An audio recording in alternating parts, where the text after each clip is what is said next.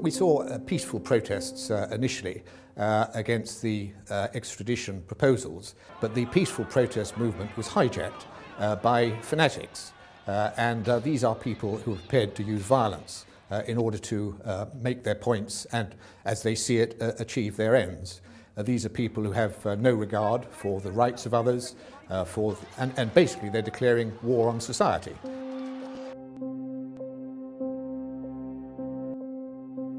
The police have exercised massive restraint.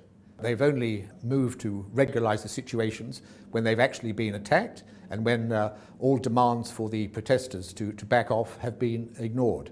Just imagine if the United Kingdom Parliament had been invaded by a mob as well, or the United States Congress. The police would have struck very hard indeed on anyone who'd been involved. They've acted in the highest traditions of the police force, and I'm very proud of them.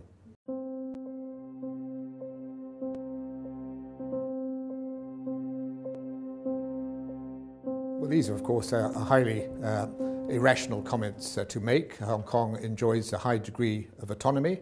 Beijing has been scrupulous in maintaining the Hong Kong legal system and its way of life and its capitalist system, and we're all very fortunate indeed that it has been able to continue in that way.